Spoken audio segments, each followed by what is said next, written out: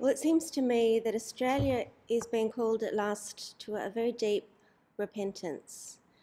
And I'm finding, even in the media, that the language of repentance is almost becoming commonplace.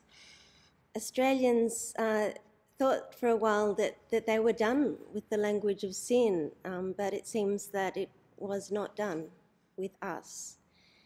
In January, the Australian of the Year was announced to be a young woman who had been groomed and raped by a man who abused his power over her. A young woman who was then silenced by a legal system that abused its power over her. And she fought both and won a bit. I know I'm not the only one who, as Grace Tame was announced as the Australian of the Year, felt something shift in Australia's consciousness.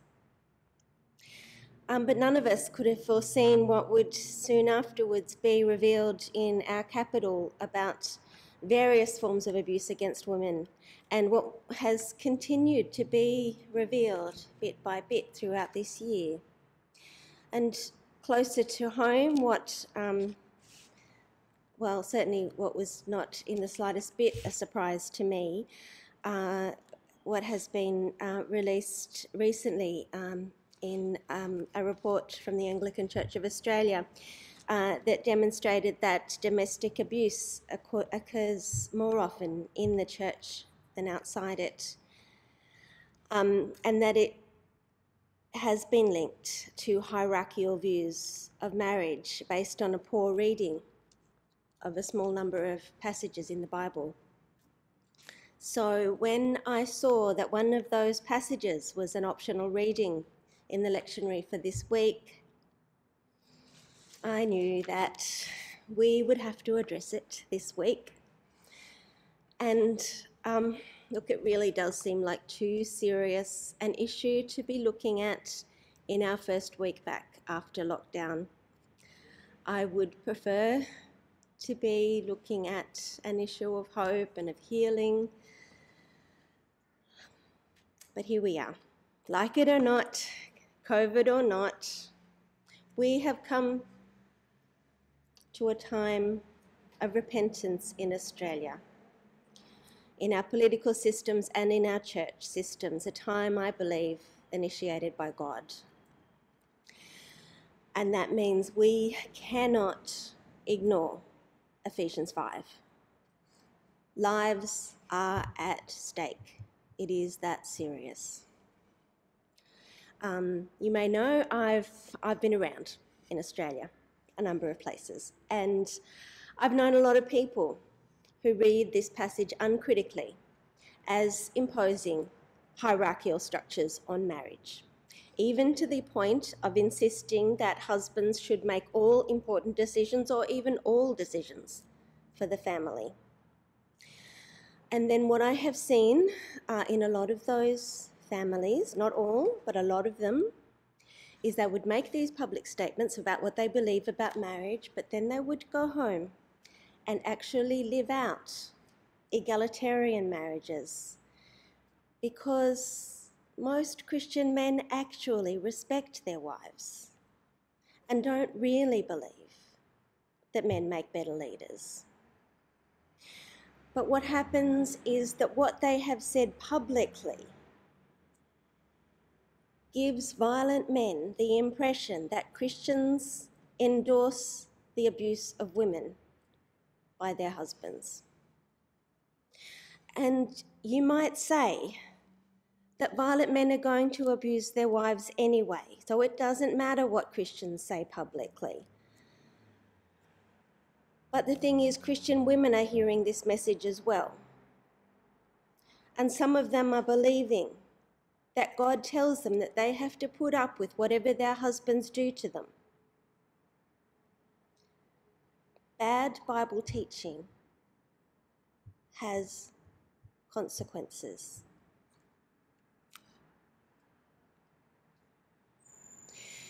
Now, this is something I've generally seen in other places, but what I see more often around here is people saying, well, in this day and age, we don't really care what the Bible says about this stuff. And that attitude puzzles me. See, because I don't understand what the day or the age has to do with it. If something is wrong in 2021, then how could it have been right in the year 021 or the year 051 or ever? We need to do better than that. We need to do the hard work of understanding what this passage is actually saying, what it was actually saying back in 051. Now, in a 15-minute sermon, I'm not going to get very far into that. So I have a transcript of a longer sermon I gave 8 years ago, and it's got footnotes and recommendations for further reading. And there's a link to a sermon on YouTube that I gave at that time that's on the website. That's a lot more full. It's got a lot more details in it, so you can go to that. In this time of repentance, when friends ask you what a Christian view of marriage is because they have heard that we condone abuse, please make sure that you have an answer ready. At least make sure you've begun to think it through, because this is not a small matter. Lives are at stake. So this section of the letter to Ephesians is in a format that's not really familiar to us, but it was familiar to readers of ethics at the time. It's called a household code, first used by the philosopher Aristotle, who, by the way, didn't think that women were fully human and taught that the male is by nature better fitted to command than the female. Household codes gave instructions to the person in charge of the household, that is the husband, about how best to rule over his wife, children, and slaves. These codes may have told the husband to be just and fair, but what they absolutely never did, what Paul alone of all of the ethicists of his time, of the ancient world, did, was to turn from addressing the husband to address the wife, the children, and the slaves, and to take them seriously as rational, moral agents. Only Paul did that. In fact, Paul speaks to the women first. Aristotle would have been shocked and scandalized. Paul has taken his genre and rubbed it in his face. Far from being a despiser of women, as Paul is so often accused of being, he is our greatest advocate in the ancient world, apart from Jesus. If we look at the whole letter to the Ephesians, we see that it is all about how relationships are transformed by the lordship of Christ. Paul tells the Ephesians to submit to a different master, to imitate a different father, to live by a different code.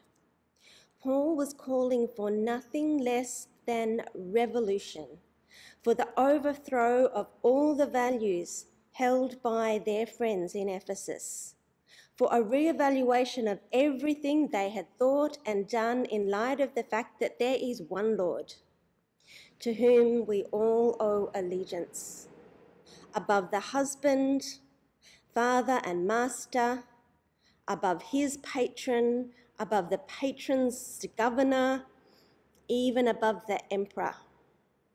There is one real master. And that master is Jesus, who died to bring the church into being. The Christian claim that Jesus is Lord denied the absolute authority of the emperor and called into question the entire hierarchical structure of the empire. Paul understood how treasonous this Christian confession would sound to the paranoid emperor, and all emperors were by definition paranoid. He knew it could get his fledgling congregations into serious trouble. In the 3rd century, Roman emperors caught on to this, and vicious oppression was unleashed against the church. In the 3rd century, the church was large enough and strong enough to survive that. In the 1st century, it was probably not. Paul needed to prepare these people to face martyrdom if necessary, but to refrain from doing anything that might unnecessarily bring martyrdom upon themselves. Now, you're thinking at this stage, you're overreacting, Margaret. Surely there's nothing treasonous about challenging the structure of the household. Well, try publicly challenging Australian family values and see what happens. Romans loved their family values at least as much as any culture ever has. Many of them could remember the raft of family values legislation pushed through the Senate by Augustus, laws with serious consequences for anyone who chose not to marry and raise children.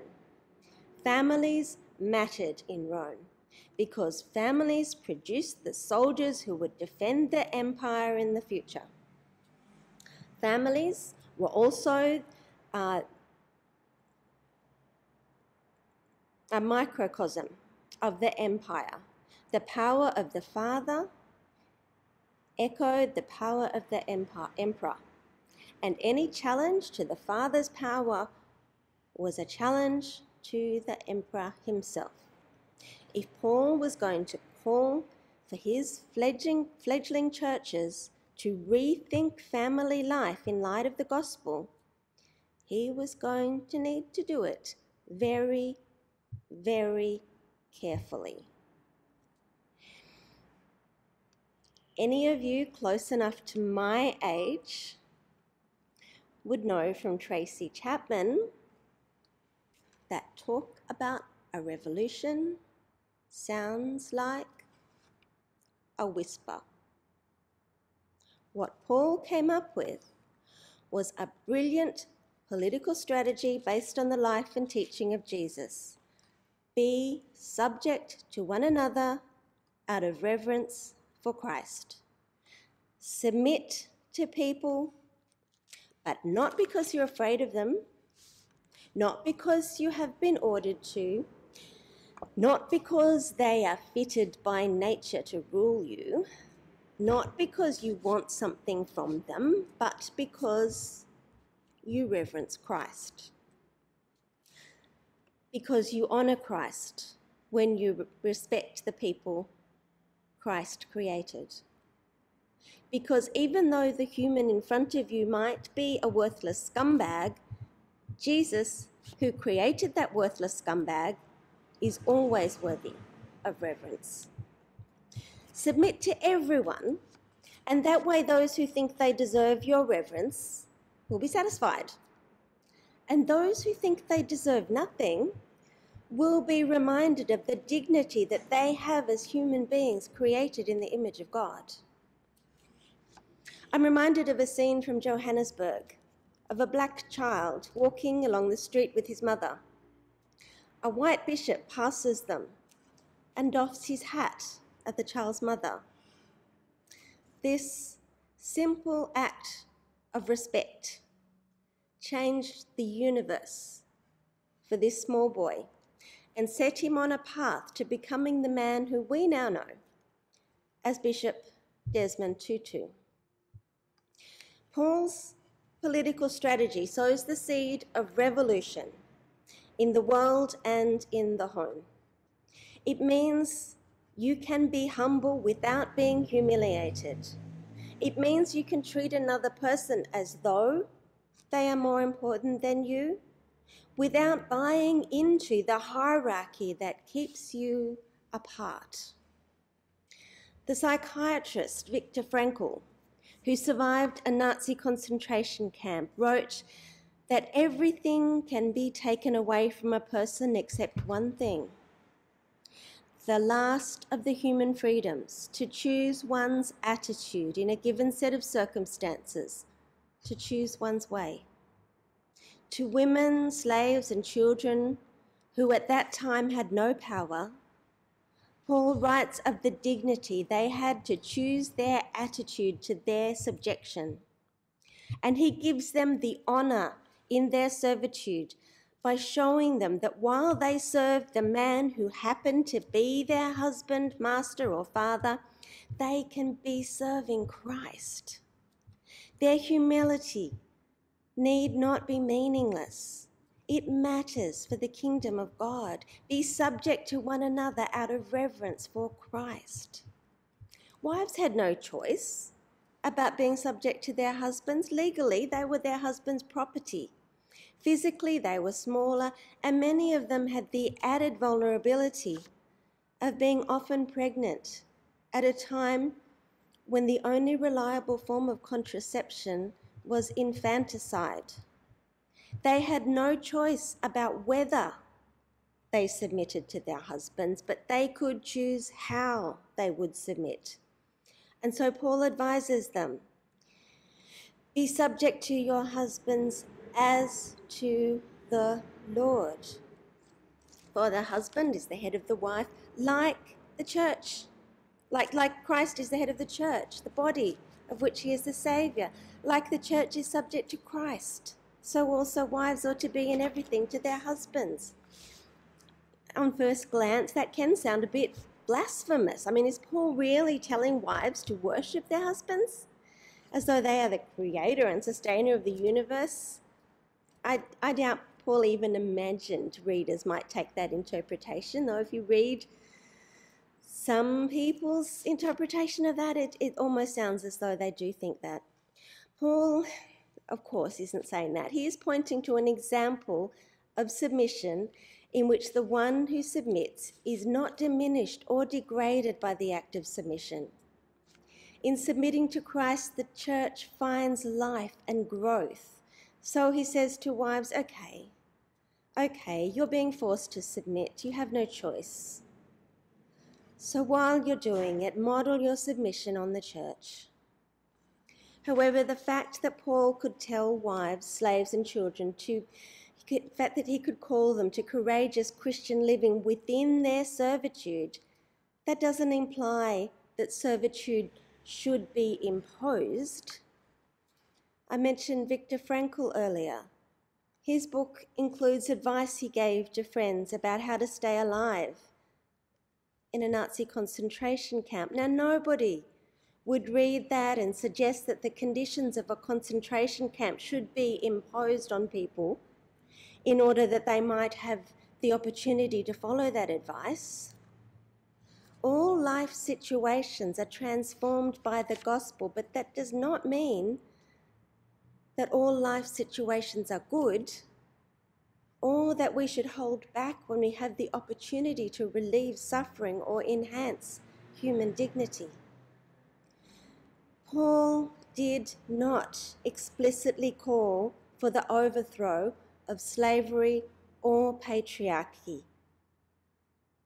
But if more Christian men had paid attention to his words,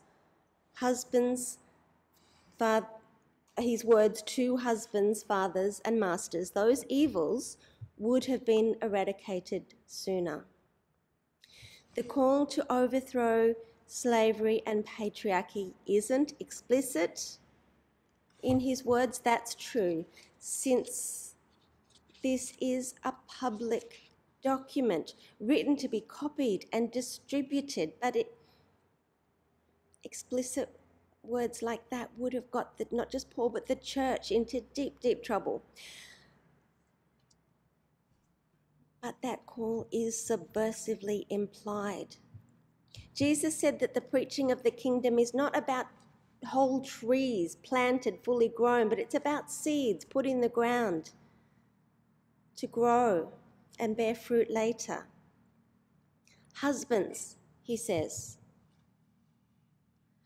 you legally have complete power over your wife under Roman law. Okay then, exercise your power the way Jesus exercised his, in love. And just in case you have some sentimental or patronizing idea about love, I'm telling you that your love is to be modeled on Christ's love for the church. That means self-sacrifice. It means giving everything of yourself in order to see your wife become complete, whole, mature as the person she was created to be. It means that the fulfillment of your humanity is to be found in the full expression of her humanity. She is not there to serve you, quite the opposite. Just as Jesus came not to be served but to serve, so you are to serve your wife. Roman law doesn't command that of you, but the law of Christ does. Just as the wife's servitude is transformed by the gospel, so the husband's mastery is transformed. It is transformed into servitude. We are blessed to live in a very different world. Women now have some legal protection against abuse, and that means we can give women more options than those outlined in this passage. Options to leave abusive marriages and find safety for themselves and their children. Options to obtain divorce. The humanity of men and women has been enhanced as we have begun to leave patriarchy behind. Men have been released to be persons, not masters, and women have been released to be active agents for good in the world. And the world is a better place for it. We can be grateful that the words of Paul eventually began to bear fruit. But power has a way of creeping back into relationships and harming people whenever and wherever it can. Power tends to be the enemy of love. It doesn't have to be. We can use our power for the good of others, but usually power hurts people. And that's why in the first century and in the 21st century, whatever our legal system tells us, whatever it does for us, whatever it does against us, we are called in every relationship to humble ourselves and to be subject to one another out of reverence for Christ. Amen.